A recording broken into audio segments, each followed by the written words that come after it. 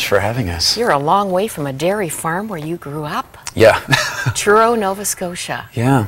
It's a great place to grow up, you know. It's a quiet sort of life, and now I'm miles away from that, really. Houston, Texas, home for the moment. Yeah, living in Houston, and kind of interesting how I ended up there. I went to college, and then that led me through music to Nashville, and I recorded an album there a few years back. And let's not underplay that. Let's not skip over that. Okay, sure. Because your very first effort, your first CD, drew international attention. 2 Vibe Awards, that's Canada's People's Choice Awards, nominated for a Juno, 2 top radio singles from that disc. That's neat. Wow. Yeah. And you didn't even present yourself as a great musician. You just got together in the garage kind of thing with a bunch of guys at home. Absolutely. Well, essentially, we were in college, at Prairie Bible College, actually, and yeah, there was a great group of musicians that were around going to the school that year, or several years, and it just was a really neat opportunity to really understand what collaboration is all about, especially, you know, musically and just in life, you know, sort of the partnerships that we experienced in music were really powerful friendships that have endured, you know, to this day.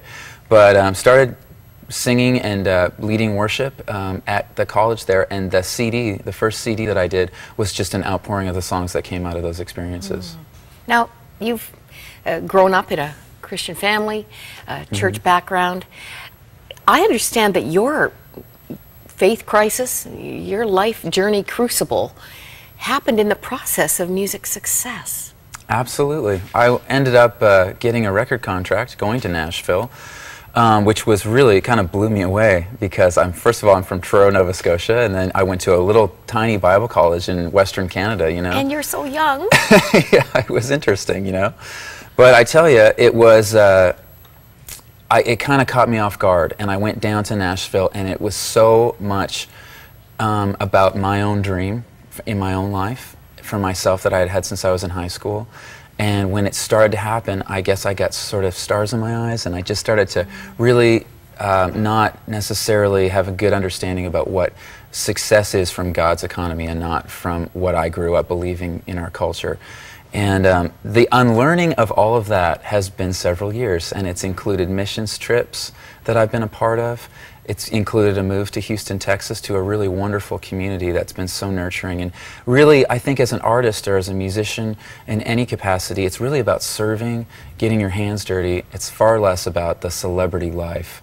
And I found so much more joy in walking through a season of life together with a group of people from my church, from my band, just really honestly looking at what is God calling us to? What's the revolutionary life that Jesus is talking about in the Gospels, you know? And when I read through the Bible in 2003, one of my friends had encouraged me to do that. It just blew me away because it's not that I hadn't read the Bible. I went to Bible college, you know, but it just, it was just this fresh take that seemed like, you know what?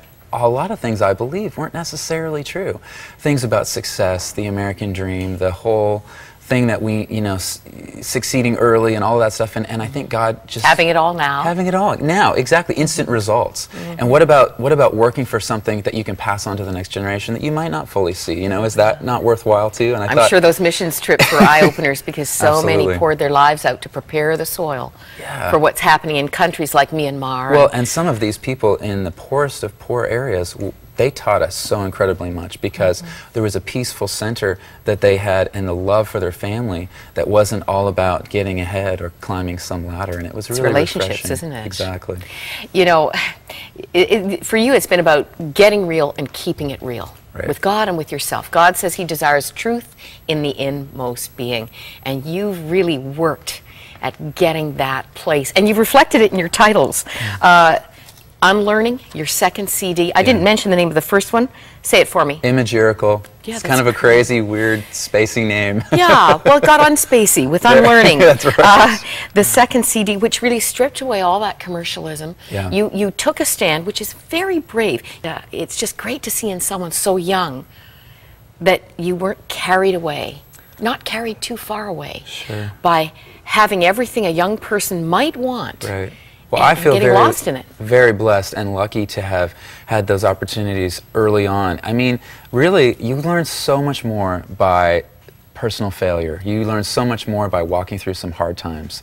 And I got to really early on kind of experience, I mean, in context, not really that bad of hard times, but definitely sort of a death of my dream, which was painful. And I had to really sort of die to my own desires for myself, which is ironic because God's plan has been so much more fulfilling. He hasn't ripped you off at all for that sacrificial But it's so decision. funny because it's like you hear these things growing up, but when you actually walk through it, it's quite different, and it requires just a lot of prayer and also support from a strong network of friends and community to sort of surround you with that kind of teaching and discipleship.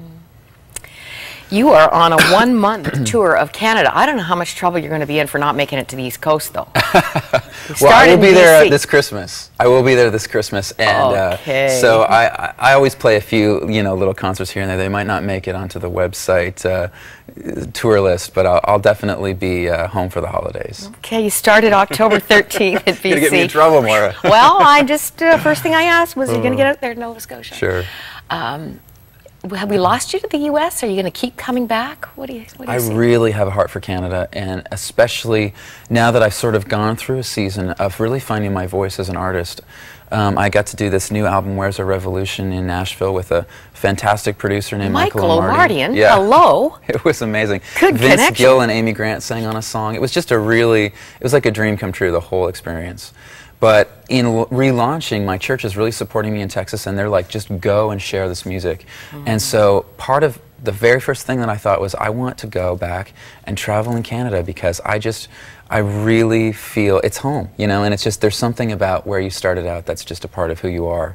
And so hopefully doing a lot more tours across the country in the future. You are so steady, so centered. The work has paid off. It's just great to see. And what we'll hear, even in the next piece, in all of these pieces, you started out wanting answers to deep questions. You were a believer, but you were wrestling it out with God, and we're the beneficiaries. It continues to be the flavor of your songwriting. Well, and I think that in life, when we can try to be courageous and honest, a producer once told me, or actually he said, and I read this quote, if you're not a little bit embarrassed by how exposed you are in what you've created, then you haven't done your job. And I thought that's so interesting because so many times we want to look cool, we want to put our best foot forward and prove to everybody how we've got it all together. And this guy was saying the stuff that really deeply connects is when you're truly honest about where you're at and how God is working out how you're working out your faith in your relationship with God. And I've tried to really put that into my writing, and I think I have a long way to go, and I definitely want to continue to go along that journey with a group of people and an audience. I think we can kind of grow through those times together.